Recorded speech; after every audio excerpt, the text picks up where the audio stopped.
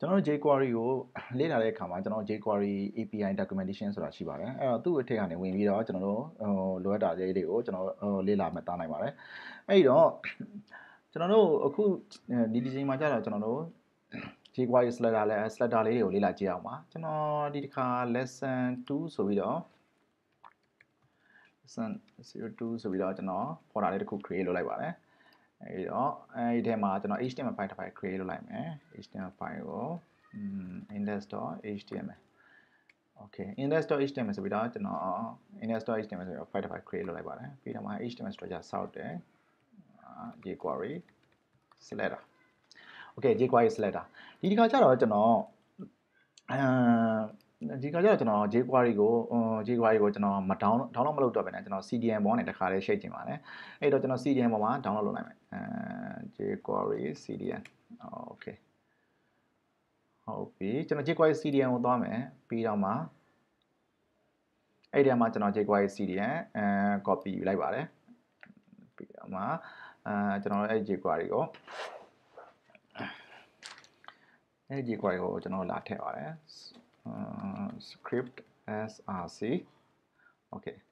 ပြီးတော့မှကျွန်တော် jQuery CDN version ကိုလာထည့်ပါတယ်အဲ့တော့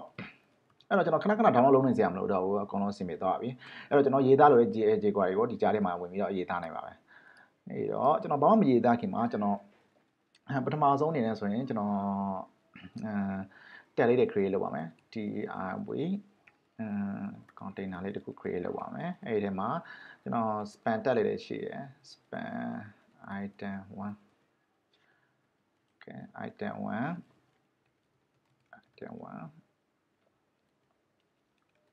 2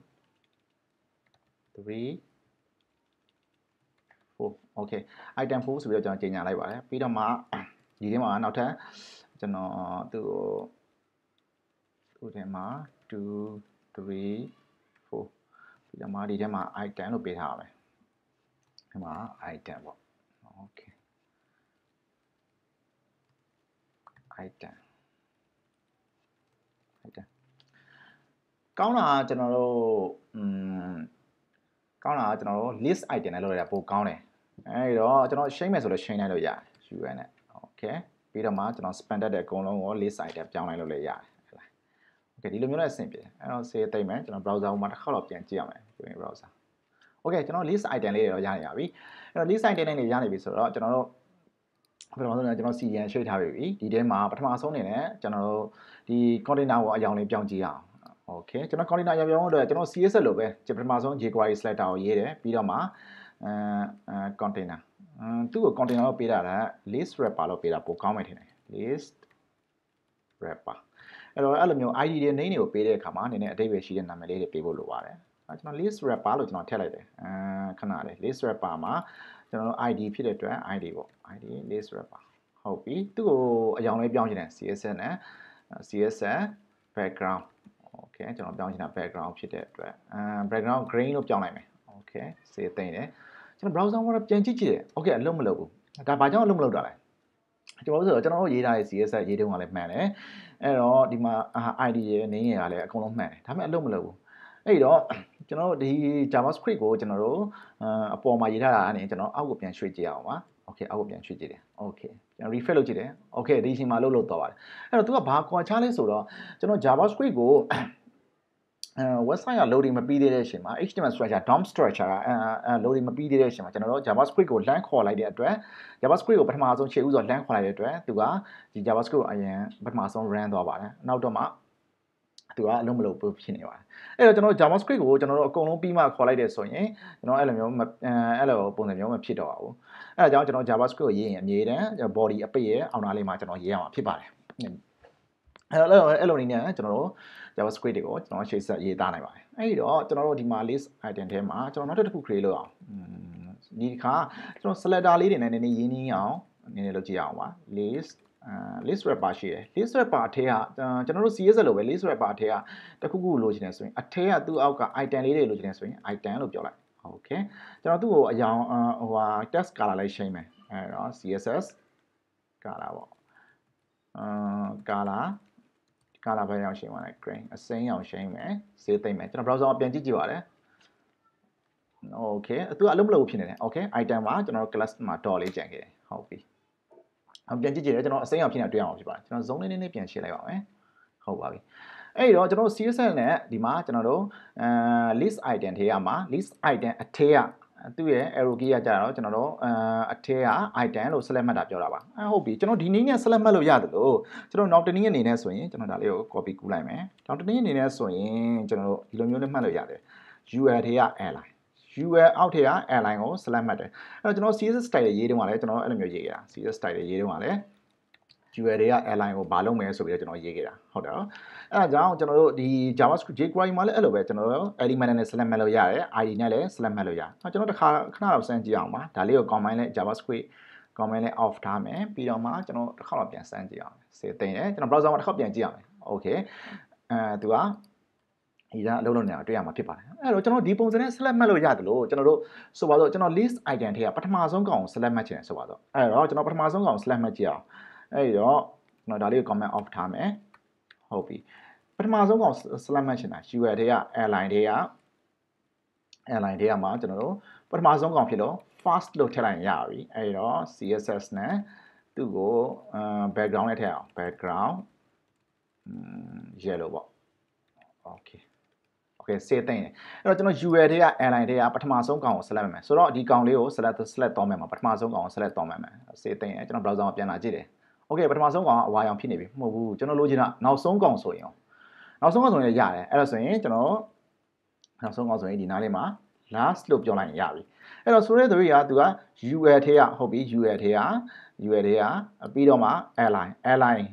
ထဲမှာပါတယ်နောက်ဆုံးဖြစ်နေတဲ့ကောင် last item selector အဲ့တော့ကျွန်တော် last selector ကိုကျွန်တော်နောက်ဆုံးကောင်ကိုကျွန်တော် select မှတ်လိုက်တယ်စေးသိမ့်တယ်ကျွန်တော် browser မှာတစ်ခါပြန်လာကြည့်ပါတယ် okay နောက်ဆုံးကောင်ကို select မှတ်တော့မဟုတ်ဘူးကျွန်တော် select မှတ်ချင်တဲ့ကောင်ကဟုတ်ဘူး number 2ကြာနေ number 2 item 2ကိုကျွန်တော် select မှတ်ချင်တာဟုတ်ပြီကျွန်တော် item 2ကိုဆိုဘယ်လို select မှတ်မှာလဲအဲ့တော့ကျွန်တော်အဲ့ဒါကိုလည်း select မှတ်လို့ရတယ်အဲ့တော့ဘယ်လိုမှတ်မလဲဆိုတော့ချက်ကြည့်အောင်ပါ okay ကျွန်တော်တို့ URL တွေက airline မှာ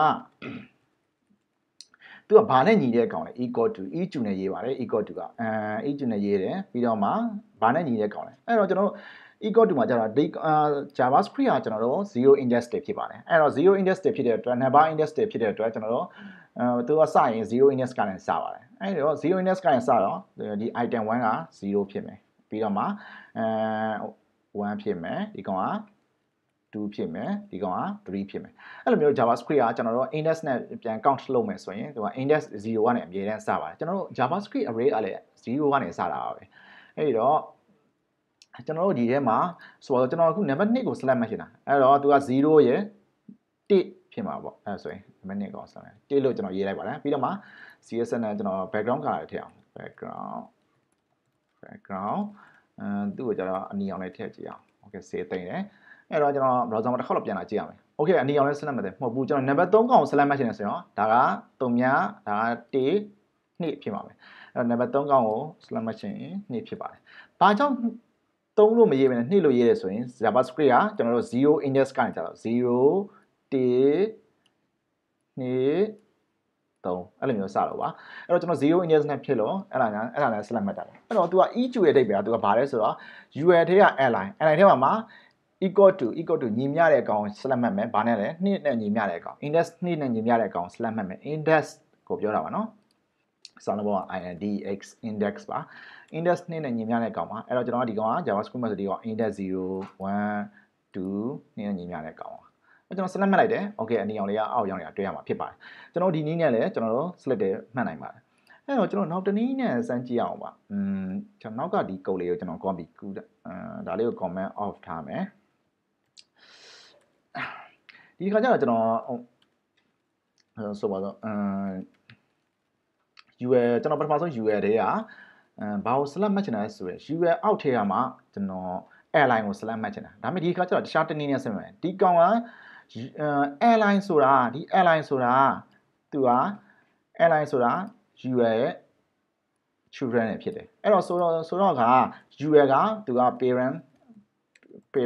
element ဖြစ်တယ် parent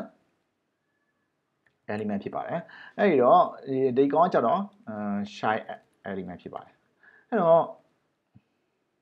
shy element ဖြစ်ပါတယ်အဲ့တော့ကျွန်တော်ပြန်စဉ်းစားကြည့်အောင် shy element ဘယ်ကောင်ရဲ့ shy element လဲ UL shy element အဲ့တော့ဒီကောင်က parent element လေးဖြစ်ပါတယ်အဲ့တော့ဆိုတော့ကျွန်တော်တို့ body ဆိုရင်ရော body ကUL ရဲ့ parent element က body ပါ UL ရဲ့ parent element က body အဲ့တော့ body ရဲ့ shy element က UL ဟုတ်တယ်ပြီးတော့ airline ဆိုလည်းဟုတ်ပါတယ်အဲ့တော့တခုခုကို red ထားတဲ့ကောင်ပေါ့ဒီမှာဆိုရင်ကျွန်တော် airline တွေအကုန်လုံးကို red ထားတဲ့ကောင်ကသူက red ထားတဲ့ကောင်က parent ဖြစ်တယ်အဲ့တော့ red ခံရတဲ့ကောင်ကသူက children နဲ့ဖြစ်ပါတယ်အဲ့တော့ဒီ element tag တစ်ခုတည်းမှာရှိတယ်ပေါ့ HTML tag တစ်ခုရဲ့အတွင်းထဲမှာရှိတယ်ဥပမာဆိုပါတော့ကျွန်တော်တို့ div ဆိုရင် div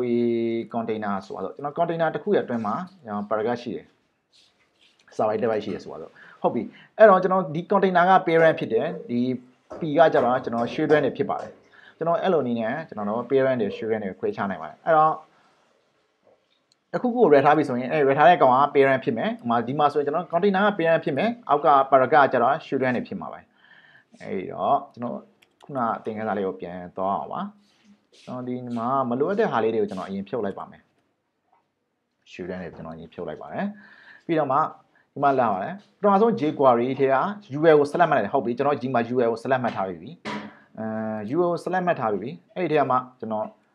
airline ကို select မှတ်တယ်ဆိုရင် children ပေါ့ children ဟုတ်ပြီကျွန်တော် children ကို select မှတ်လိုက်တယ် children ထဲကဘာ children လဲairline ပေါ့ airline children ကိုကျွန်တော် select မှတ်လိုက်ပါတယ်CSS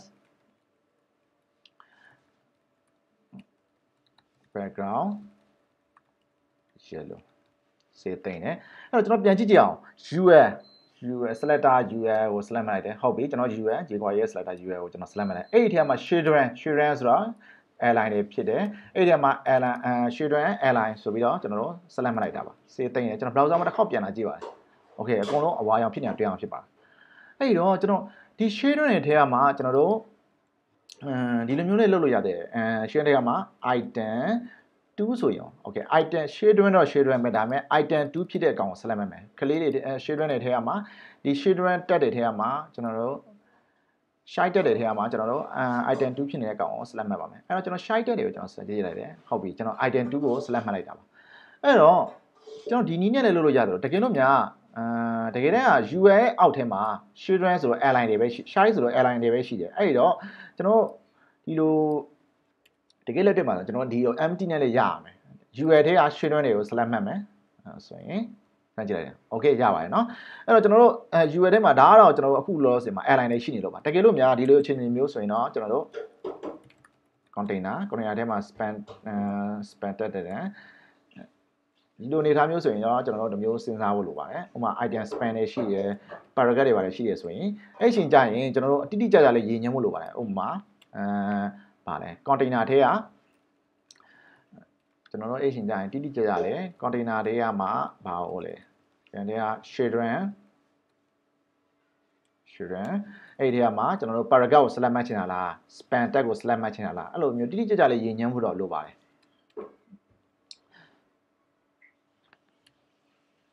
အဲ့တော့ကျွန်တော်တို့ JavaScript မှာအဲ့ဒါအပြင်ကျွန်တော်တို့ဥပမာအနေနဲ့ဆိုရင်ကျွန်တော်တို့